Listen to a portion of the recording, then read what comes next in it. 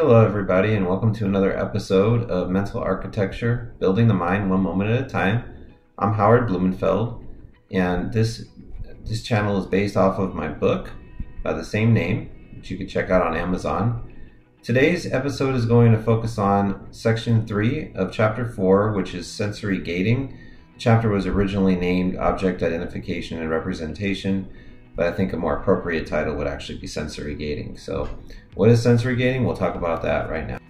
Sensory gating is a phenomenon that you can observe in your everyday life with everything that you do. For example, if you're ever driving down a straight road and in your head you're focusing on something else, the road might seem a lot smoother than it really is. If you are in an airplane, the flight might seem smoother than it is unless it gets extremely bumpy. And if you're in a large lecture hall or auditorium and there's a bunch of background chatter going on, you might kind of tune some of that out.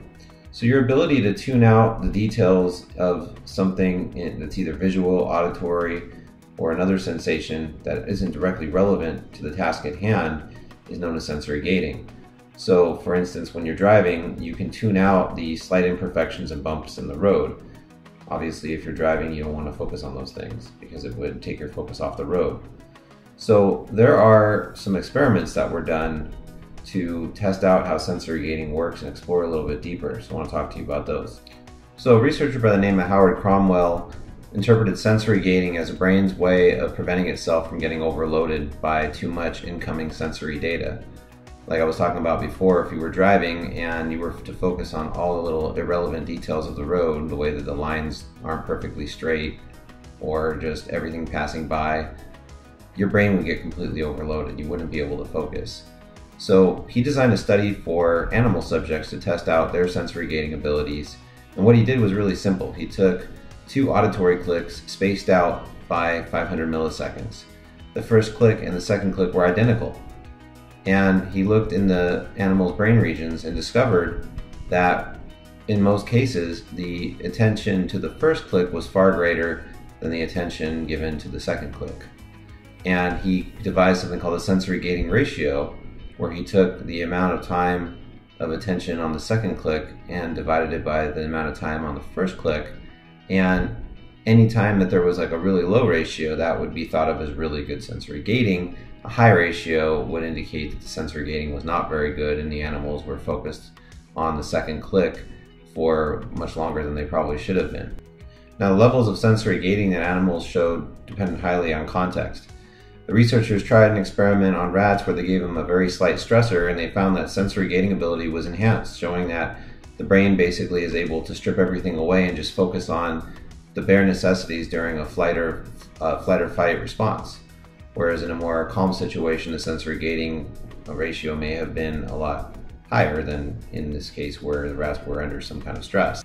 Another group of researchers led by C.H. Chang wanted to determine if sensory gating in humans depended on whether it was modality dependent or modality independent. And what that simply means is, did it depend on the kind of sensation, whether it was a sensation of vision, visual, or touch, or a sensation of auditory, hearing, or gustatory, tasting. So did it depend on the type of sensation that the person was having? So for this study, they only recorded tactile and auditory sensations, and they used a device called an MEG, which is a magnetoencephalogram, to determine what was going on neurologically when certain stimuli were being conducted towards these people. So for the first experiment, the subjects were situated in an MEG machine, and they had a device placed on them that would cause one of their muscles to twitch.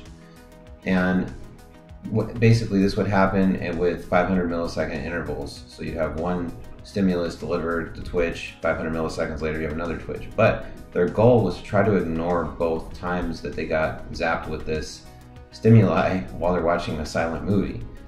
In the second tactile task, they had their hands out and they had a device placed on their left hand on two of the fingers, and they were told to ignore the stimulation on one of the fingers but pay attention to it on the other one. And so on the finger that they had to pay attention to it on, they were supposed to press a button with their right hand, and then they were supposed to ignore the other one. Now, this type of task where they have to press a button for one thing and ignore it for another is known in the literature as a go, no-go task. And the researchers had them do an auditory one that was very similar, where they presented the subjects with low-pitched tones and high-pitched tones. They were told to ignore the high-pitched tones, but then to press a button for the low-pitched tones. And there were much more low-pitched tones than there were high-pitched tones. Now, the researchers found no difference at all in the performance of the subjects between the tactile go, no-go task and the auditory go, no-go task. And they hypothesized that the reason for subjects doing so well, by the way, which they did on both of these tasks in terms of the sensory gating abilities, was because they were primed ahead of time by that one that, gave the little stimulation that made their muscles twitch. And they also found that sensory gating seemed to be modality independent, meaning it didn't matter whether it was auditory or tactile stimuli happening. It's important to know that this does not say anything about what causes sensory gating abilities to be so great, in these two situations, or what causes it to be modality independent. But it does raise an interesting thing that sensory gating is pretty universal across the different senses. Although sensory gating occurs pretty much all throughout the brain in a variety of modalities, one of the neurotransmitters that's thought to be responsible for sensory gating behavior is GABA. And that is thought to be because GABA provides an inhibitory quality in the brain to stimuli. And it also would explain why, as people get older, their ability to tune irrelevant details out or irrelevant data out becomes more difficult. So I've noticed as I've gotten older that it's been a little bit harder for me to tune things out around me, and it takes more effort for me to focus on things. Sensory inhibition is the ability to filter out irrelevant details in your environment. So to basically intentionally try to block stuff out. Your brain is using sensory gating during this process in many cases. People who were highly intelligent, or said to have high fluid intelligence, had strong abilities to filter out this irrelevant stuff. Whereas other people, and we're not saying these people weren't intelligent, this is, when I say intelligence, I mean as measured by an IQ test. And we'll get into intelligence in another chapter. But people who didn't have these abilities to filter out irrelevancies actually in many cases were able to remember things that happened that the people who had great sensory inhibition couldn't remember. So there may be some benefits to not being able to push out all the distractions in your environment. There are some people who focus more on distractions than others. And I'd like to actually get into the next two sections of my book. I feel like they tie really well into this one, and there's really would be no point in doing two additional videos. So we're going to look at section 4 and section 5 in this video, and then you can see basically how lower sensory gating abilities can actually be potentially beneficial in some situations. So the fourth section of chapter 4 is known as a link between distractibility and creativity, and really just carries on the themes of the previous section by trying to focus on the positives of not being able to pay attention. Well, I don't think it's really not being able to pay attention so much as not being able to focus on certain things and ignore other stimuli. And we think of, in our fast-paced, career-driven, goal-driven environment, that being able to block out so-called irrelevant stimuli is always a good thing, and if you can't do that, then that's harmful. But that's not always the case. As with anything, it's a lot more complicated than that. So I'd like to share a quote with you from researcher Daria Zabalina, who explored sensory gating from a different perspective. And this is what she had to say about people who have difficulty paying attention and focusing. Leaky attention may help people integrate ideas that are outside the focus of attention into their current information processing, leading to creative thinking. What's interesting is that what Ms. Zabalina found is that people who are more creative actually have higher sensory gating ratios, which means that they have lower sensory gating abilities. So they are more distractible.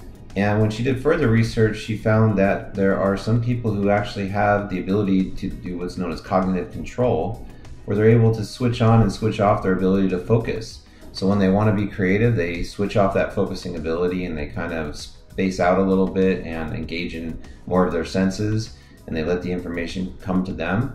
And then when they need to, they switch that cognitive control switch back on. Not everybody has that abilities.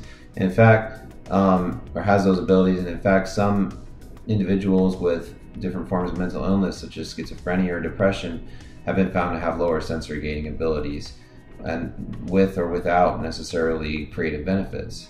So it's not always a positive experience for the individual, but it certainly can be, and people can train themselves to switch on their cognitive control to focus more sharply or not focus. I guess there's a certain kind of beauty to spacing out. That's where creativity happens. But then when you want to make those ideas happen, you have to kind of zone in and focus and ignore the irrelevancies that would otherwise be there to distract you. Now, here's where things get really interesting. So the next section of my book, section 5, is the effects of nicotine administration on distractibility. And it answers the question of, can smoking help you focus, or nicotine help you focus? I'm in no way endorsing smoking, but just purely examining this from a scientific perspective, and specifically smoking nicotine containing agents. So the nicotine receptors in the brain are what we're after here. And it turns out that there is some evidence to support that nicotine administration enhances sensory gating abilities in people of all kinds. So people who have difficulty focusing, whether it be people with schizophrenia, depression, attention deficit hyperactivity disorder, ADHD, and so on. So let's take a look at that. According to researcher Li Wan, smoking may exert positive effects on attention by enhancing sensory gating. Superior sensory gating has been found in chronic smokers. Researcher Wan conducted extensive studies into the relationship between attention performance and sensory gating, and assumed that there would be an inverted relationship between the two. So meaning that if you had a lowered sensory gating ratio, then you would be expected to have a higher attentional performance, and if you had a higher sensory gating ratio, you would be expected to have a lower attentional performance. And so he conducted a series of experiments to do this. He used Posner and Peterson's attention model, which was based off of the 3 dimensions of attention, which are alerting, orienting, and conflict. Now, the first of these stages, the alerting phase, is where the brain basically focuses its attention. So you're making the intentional decision to focus on something. The orienting stage is where different cues in the environment kind of tell you exactly what you're focusing your attention on. And then the conflict stage has to deal with how you resolve differences in interpretation of what you're trying to interpret. So the researchers designed a 2 tests for the subjects to work on to measure this proposed relationship between sensory gating and attention. The first was called an attention network test, or an ANT, and then the second test was called a Stroop task. In the attention network test, the subjects saw an array of 5 arrows, and they were asked to, after they saw that, there was a slight delay, and then they were asked to press either a left arrow key or a right arrow key to indicate the direction that the arrows were going in. The Stroop task was a very interesting one of my favorites in this whole book. So the researchers showed the subjects a series of color words. So a word might be red, might be orange, purple, or yellow, and then that color word was shown in a different color than the name of the word. So red might be shown in blue, yellow might be shown in orange. And they had to correctly identify the word, even if it was, like I said, it was color incongruent, meaning the color didn't match up with the word that described it. And they also had to do a task where they saw a symbol and then afterwards had to identify the color of that symbol. Those were the 2 elements of the Stroop task. So the researchers organized their subjects into 4 groups, but 2 main groups. One of the groups was smokers and the other group was non-smokers. And within the group of smokers were low schizotypy and high schizotypy individuals. So schizotypy is basically a spectrum of personality based on disorganized and illogical thinking that can range anywhere from mild to more severe, where you start to enter into mental health disorders like schizophrenia, for instance. So there was a pretty broad spectrum to kind of analyze not only smoking versus non-smoking, but also how organized the person's thinking was, from really disorganized to really organized. Researchers found a very significant correlation between high levels of smoking in the individuals that were considered a smoking group and sensory gating abilities. And for as far as the schizotypy went, they found that people who were more on the high schizotypy side had less sensory gating abilities as expected.